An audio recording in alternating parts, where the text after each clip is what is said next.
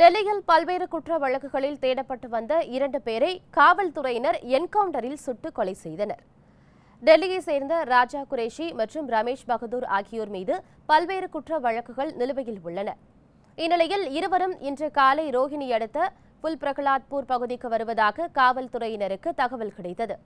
காவல்துறையினரை கண்டவுடன் 2 பேரும் தப்ப முயன்றனர். அப்போது காவல்துறையினர் நடத்திய துப்பாக்கிச் சூட்டில் ராஜா மற்றும் ரமேஷ் படுகாயமடைந்தனர்.